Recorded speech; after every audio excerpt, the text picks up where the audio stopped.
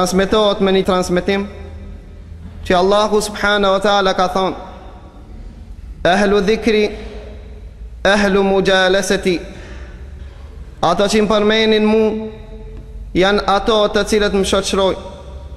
Wa ehlu shukri, ehlu ziyadati, dhe ato që më faleminderojnë janë ato që e meritojnë që ne të mirat dhe nimetet e tona atinve me jashtu. Wa ehlu taati, ehlu karameti, ato që më respektojnë mu, tha janë ato që e meritojnë nderin dhe respektin ton, dhe janë ato të cilët do të meritojnë shpërblimin me xhenet. Wa ahlu ma'siyati la uqannituhum mi rahmeti, dhe ato që më bojnë gjuna, na jemi ata të cilët nuk ja humbi shpresët atinve prej rahmetit ton. In tabu fa ana habibuhum, nëse më pendohen dhe më kthehen mua, tha une jam i dashur i tyre. Fa in lam yatubu fa ana tabibuhum, tha nëse ato nuk të pendohen mu, tha une jam mjeki atinve. Ebtelihim bil masaibi li utahhirahum min al ma'ayibi, tha une jam mjeku i tyre. Nëse ben pendohen, jam i dashur i tyre. Nëse nuk pendohen dhe vazhdojnë rrugën e tyre, tha jam une ai mjeku i tyre. Tha i sprovoj ata që ti pastroj prej gabimeve. Kemi thonë dhe ndersët e kalu se Allahu subhanahu wa ta'ala i jep të mira një njeriu, dhe nëse nuk gjen ai që e falemndron Allahu, Allahu metodën e ndron. Tha ai ja merr çdo të mira dhe sprovon që të ban sabër Allahu subhanahu wa ta'ala, dhe Allahu ta shpërblen.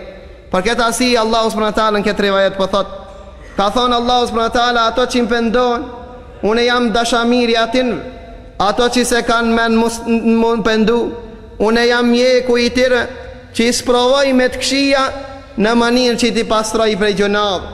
Allahu subhanahu wa ta'ala, Allah i dashur musliman, është i kujdesshëm që ti të pastrohesh prej mëkateve dhe gjunave. Allahu subhanahu wa ta'ala don ti që nimetet që cilët ti ka afru të vazhdojnë edhe më të tje. S'ka mundësi një nimet me vazhdu të ti, për deri sa ti Allahu subhanahu wa ta'ala nuk e njef dhe nuk e ke ndërmen më ju këthi ati. Për atë Allahu ka thonë Kurani Kerim: ma jef'alu Allahu bi adhabikum in shakartum wa amantum.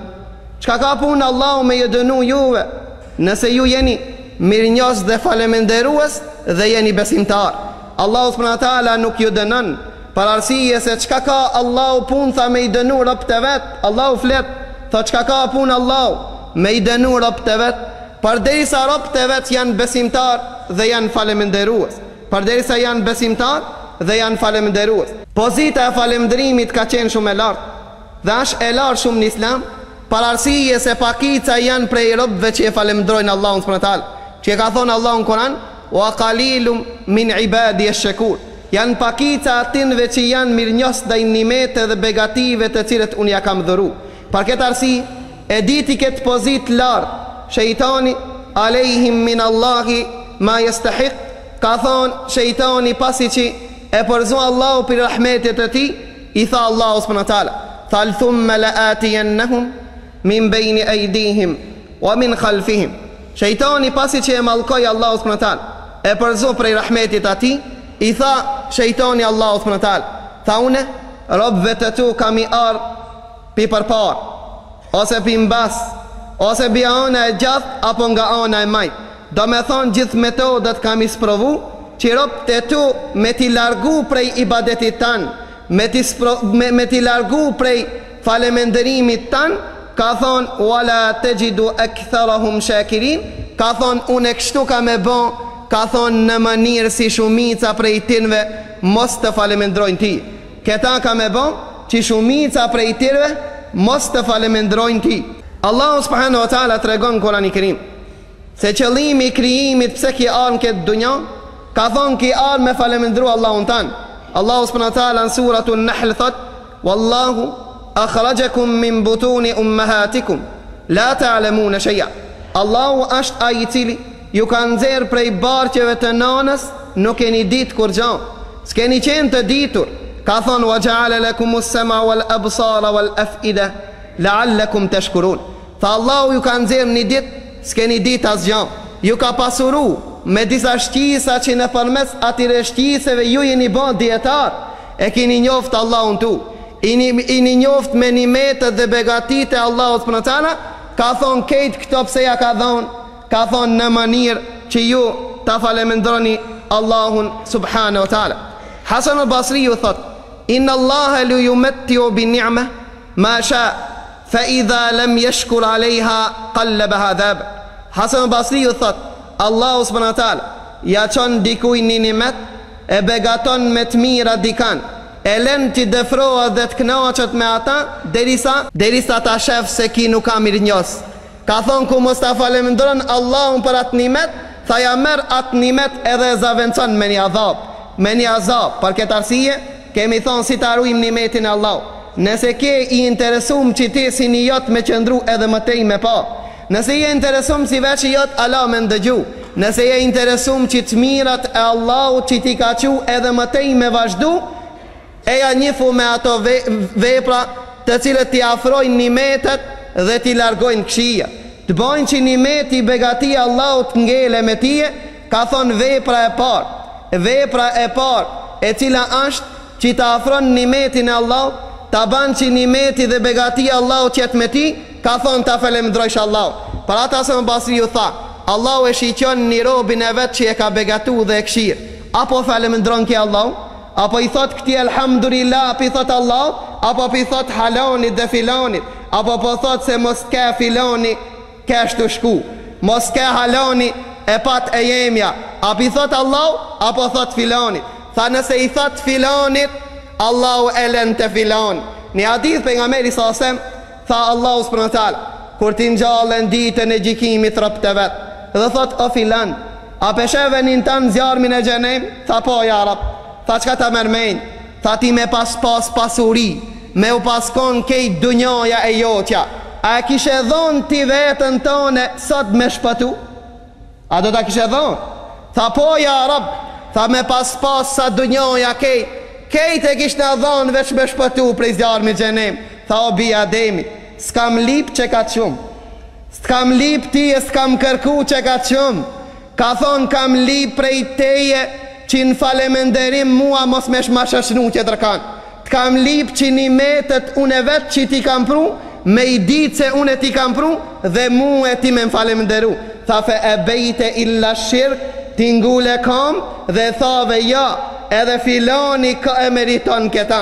A kushe prej Allahut gjithë ishin, tha para ta, tha sot po të lanë të filon. Tha unë e jam a i bujari, s'kam nevoj për tije, masi ti më shoqënove me filani, masi ti që ja dite për nder filanit ata që unë ta kam pru, edhe aj s'ka pas pun që këta. Ka thonë masi ja dite ati e po të lanë të filani, shko të filani dhe lipe për ati. Pa atë Hasan al-Basri ka thonë, Allahu jep të mira dhe begati, jalen robit vetë derisa ta këshirë se kis pe falemenderon, se ka ndërment Allahun subhanahu wa taala me falemendru. Tha ku mos ta ketë ki ndërment Allahun me falemendru, Allahu ja merë këta dhe ja qënë një azab. Parat vëlla i dashu musliman, këtë shëndet ti që e ki, këtë fort që e ki, këtë energji që e posedon, këtë këtët mira që i ki, thuj elhamdulillah Allah, nëse don me vazhdu. A nëse ti nuk je mirënjohës të Allahu subhanahu wa taala, nëse ata nuk e falemendron, Allahu ka me ti mor, edhe ka me ti qu disa qera të cilët janë vështira, mirë po ashtë kështu problem të ropë të Allahut, se ato nuk din me falemendru Allahun, vetëm pasi Allahut ja merë. Ato nuk din me i thonë elhamdulillah, vetëm atë ditë kur Allahut ja more. Aj e ka sinin mirë po, hiq nuk e ban esab që kjo një meti Allahut. Kur që ja more, asha ishte konë sini. Aj që e ka veshin dhe ndëgjimin, aj nuk e ban esab që kjo është e mirë Allahut. Kur që ja more, thot asha ishte konë veshi, asha ishte konë zhneti, asha ishte konë filoni dhe filoni. Para ata shumë familje dhe shumë njerëz. Sot kur janë në rahat, sot ka të mira gjithë, edhe a i thot s'po ka dhe s'po ka dhe s'po ka. Allahu ja qonë një bela, edhe thot shumë mirë ishmi kanë pas e kishmi dit. Para ata vëlla i dashur musliman, para se me të godit që ajo, para se me të arë që ajo e keqe, banu mi njofës ndaj Allahu tanë, Allahu nuk ta qonë. Allahu ta qonë tije par prap ti me u këthi Allahut tanë. Allahu gjithqish është i interesum që ti me ju këthi Allahut subhanahu wa taala. Për atë sprovon me të mira. Nëse nuk gjen falëndërim, sprovon me të këqija që ndoshta gjen durim. Allahu subhanahu wa taala çdo sen që e bën me hikmet dhe me urtësi. Ai të mirën e jep me hikmet dhe urtësi. Ai të sprovon me hikmet dhe urtësi, don që me të pastru prej gjunave që te Allahu faqe bar me dal. Për atë Omer ibn Abdulaziz i thot: "Qayyidu ni'amallahi bi shukrillah." Tharuni, lidhni nimetet e Allahut me falëndrim ndaj Allahut. Tharuni nimetet e Allahut duke falëndruar Allahun. Tha se nëse nuk i lidhni dhe nuk i runi këto nimete, kanë me ju shku. Ka me amor që tërkush. Pa atë pejgamberi sallallahu alajhi wasallam tha: Allahu subhanahu wa taala e begaton një njeri me të mira dhe i çon të mira dhe të mira. Ka thonë për me ja pa hajrin ato që janë në kolla. Allahu të mirat begatit t'i qënë që me ta pa hajrin edhe kojshit e tu. Ka thonë ta qënë t'i qënë këto të mira. Nëse të shef se si mirë njës ndaj nimetet Allah, nëse s'ta shef hajrin kërkur që janë në kolla, tha Allahu ta merë dhe ja qënë që tërkuj. Allahu ta lënë të ti të sprovon, ta shof këtë nimet me këtë mirë që t'ka dalu e shef, apo ta shef hajrin dikush.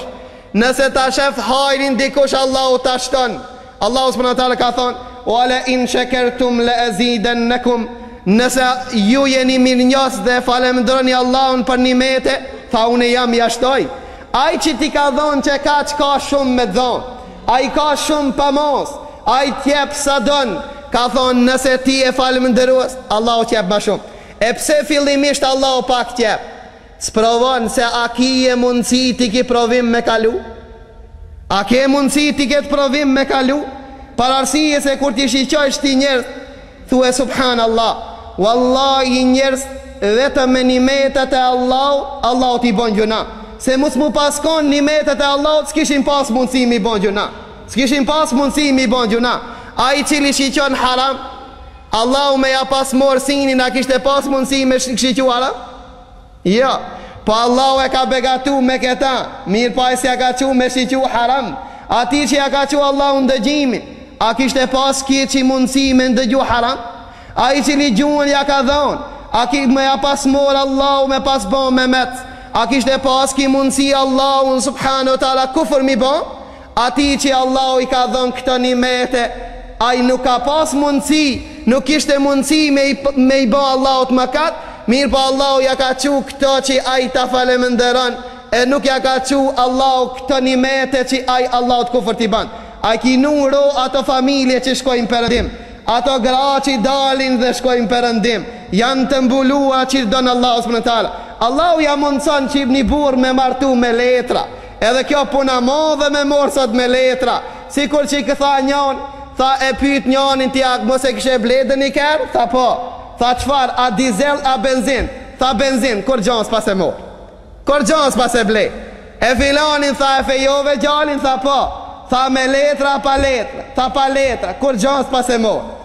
Edhe këtë nimet që Allahu ja ka mundcu kësaj, kur dale pite shpia e hek perdën, e hek mbulesën se tash po shkon përëndim, ka arru se Allahu subhanu wa ta'ala dhe a gjeshef. Kësaj ne mos me pas arë letrët, edhe burri vetë mos me pas letra. Kjo s'kishte pas mundësi me shku në përëndim dhe me hek perdën. Allahu të mira i ka qu, kjo Allahu të kufër i ban.